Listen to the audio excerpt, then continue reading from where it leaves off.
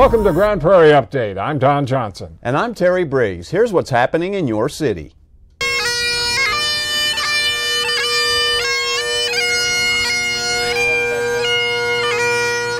The city's annual Memorial Day service drew a huge crowd at Grand Prairie's Veterans Memorial Park. State and city officials joined many veterans and their families to remember fallen servicemen and women.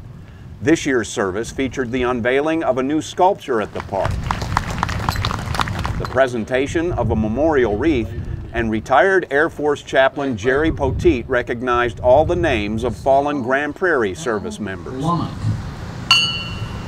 Carl P. Swadley. Ready! Aim! Aim! Aim!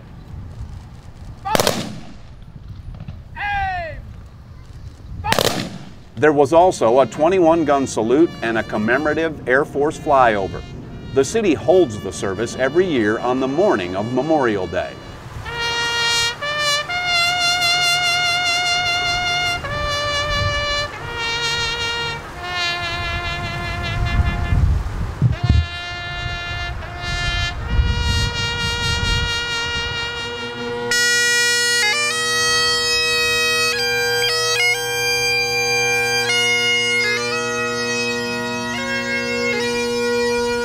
The Memorial Day service was the first of two such ceremonies to be hosted by the city this year.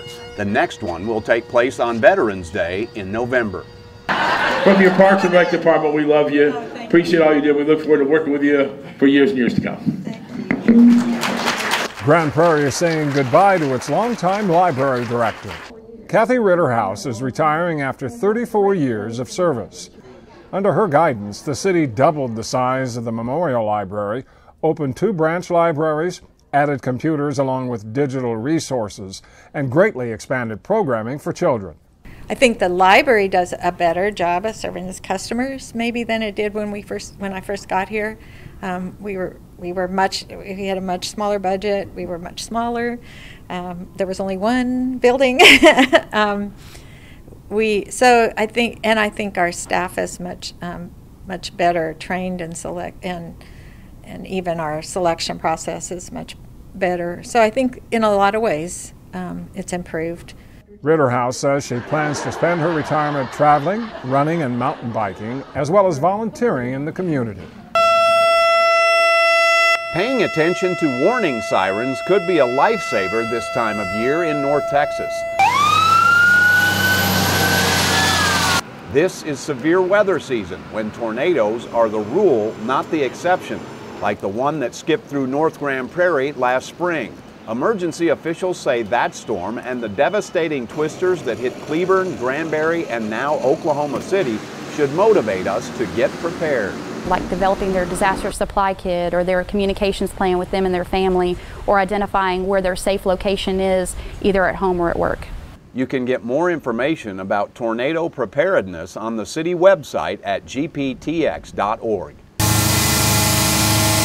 A fogging truck could become a familiar sound this summer as Grand Prairie faces a new mosquito season and the threat of West Nile virus. Last year, North Texas had the nation's worst outbreak of the virus with 36 fatalities, including 1 Grand Prairie resident. That's why the city is beefing up plans this year to fight the bite. Extra personnel are on the street looking for pools of standing water and treating them with insecticide to kill hatching mosquitoes. Nearly twice as many traps are being set up to catch mosquitoes and test them for the virus.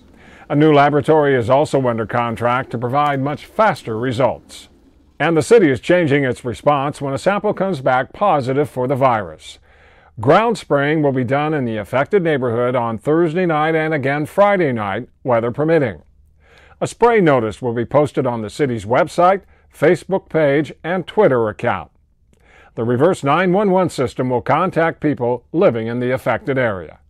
At this point, we really need people to develop a system of becoming aware of the city's results that were going to be posted on our webpage, and that can be either by constantly checking in on our webpage, or through our Facebook page or through our Twitter account.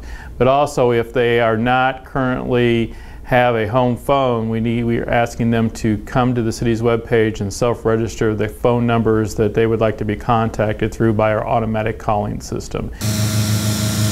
Cummings says there is no way to predict the scope of this summer's West Nile threat, but everyone can help by following these steps to fight the bite. Drain pots, buckets, patio furniture, and low spots in the yard. If you own a swimming pool, run the filter and treat for algae. Wear insect repellent that contains DEET because it works the best against mosquitoes.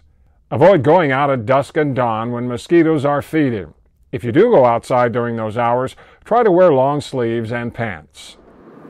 For more information about the city strategy and other tips, go online at gptx.org/fightthebite. That's it for this edition of Grand Prairie Update. Hope you'll join us again next time.